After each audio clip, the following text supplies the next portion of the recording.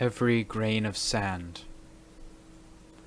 When we investigate, we have to investigate over and over, time and time again, many, many times, until we understand and are fully sure. The mind will then let go of its own accord. There's no way we can try to force it to let go as long as we haven't investigated enough.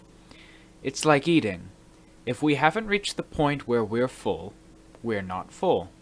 There's no way we can try to make ourselves full with just 1 or 2 spoonfuls. We have to keep on eating, and then when we're full, we stop of our own accord. We've had enough. The same holds true with investigating. When we reach the stage where we fully know, we let go of our own accord. All our attachments to the rupa, vedana, sanya, sankhara, and vijnana, step by step until we finally penetrate with our panya into the chitta itself, the genuine revolving wheel, the revolving chitta, until it is smashed to pieces with nothing left. That's the point where we end our problems in fighting with the kilesa. That's where they end.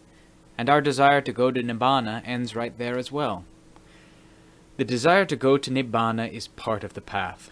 It's not a craving. The desire to gain release from dukkha is part of the path. It's not a craving. Desire has 2 sorts. Desire in the area of the world and desire in the area of the Dhamma. Desire in the area of the world is craving. Desire in the area of the Dhamma is part of the path. The desire to gain release from suffering, to go to Nibbana, strengthens the Dhamma within us. Effort is the path. Persistence is the path. Endurance is the path. Perseverance in every way for the sake of release is the path. Once we have fully come into our own, the desire will disappear. And at that point, who would ask after Nibbana? Once the revolving wheel, the revolving chitta, has been smashed once and for all, there is no one among any of those who have smashed that revolving chitta from their hearts who wants to go to Nibbana or who asks where Nibbana lies. The word Nibbana is simply a name, that's all. Once we have known and seen, once we have attained the genuine article within ourselves, what is there to question? This is what it means to develop the mind. We've developed it from the basic stages to the ultimate stage of development. So, now, no matter where we live, we are sufficient unto ourselves.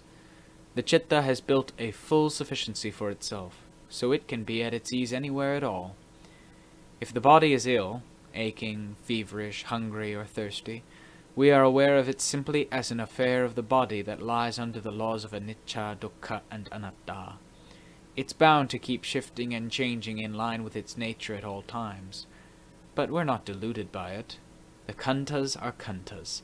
The pure chitta is a pure chitta by its nature, with no need to force it to know or to be deluded. Once it's fully true from every angle, everything is true. We don't praise or criticize anything at all, because each thing is its own separate reality.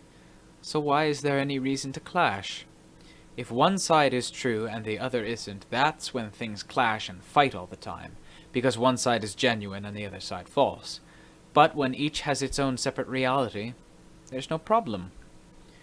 Contemplate the mind so as to reach this stage, the stage where each thing has its own separate reality, yatha bhutanyana dassana, the knowledge and vision of things as they are. The mind knows and sees things as they are, within and without, through and through, and then stays put with purity. If you were to say that it stays put with purity. Whatever it thinks, it simply thinks. All the khandhas are khandhas, pure and simple, without a single kilesa to order their thinking, memorizing, and interpreting anymore. They are simply the khandhas pure and simple, the khandhas without kilesas, or in other words, the khandhas of an arahant, of one who is free from kilesas like the Lord Buddha and all his noble disciples. The body is simply a body. Feelings, memory, thought formations, and cognizance are each simply passing conditions that we use until their time is up. When they no longer have the strength to keep going, we let them go in line with their reality. But as for the utterly true nature of our purity, there is no problem at all. Those who have reached full release from conventional realities of every sort, don't assume themselves to be more special or worse than anyone else. For this reason, they don't demean even the tiniest of creatures. They regard them all as friends in suffering, birth, aging, illness, and death, because the Dhamma is something tender and gentle. Any citta in which it is found is completely gentle, and can sympathize with every grain of sand, with living beings of every sort. There's nothing rigid or unyielding about it. Only the kilesas are rigid and unyielding, proud, conceited, haughty and vain. Once there's Dhamma, there are none of these things. There's only the unvarying gentleness and tenderness of mercy and benevolence for the world at all times.